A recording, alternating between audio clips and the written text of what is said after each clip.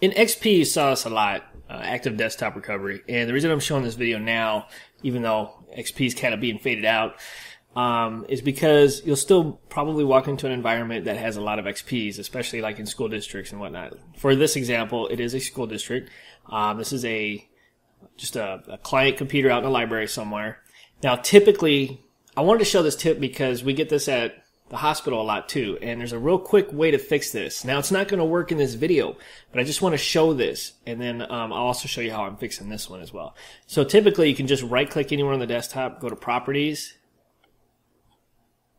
go to Desktop, Customize Desktop, and then either check or uncheck one of these, any of these. Once you do that, hit OK, and then hit Apply.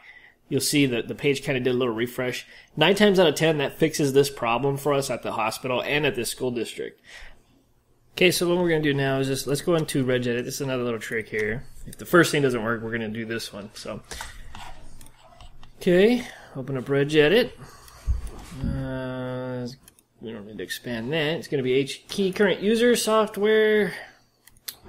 Let's see, Microsoft, Internet Explorer, I'm blind.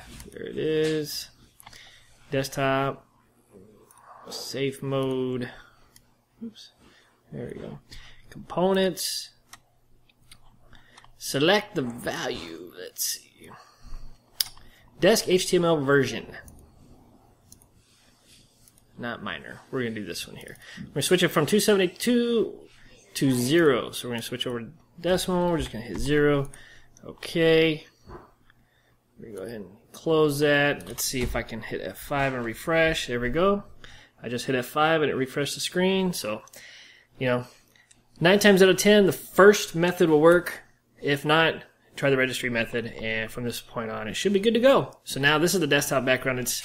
It's getting pushed out from the group policy. And all the client computers currently get that desktop. All right. Hopefully this helps you out in some way.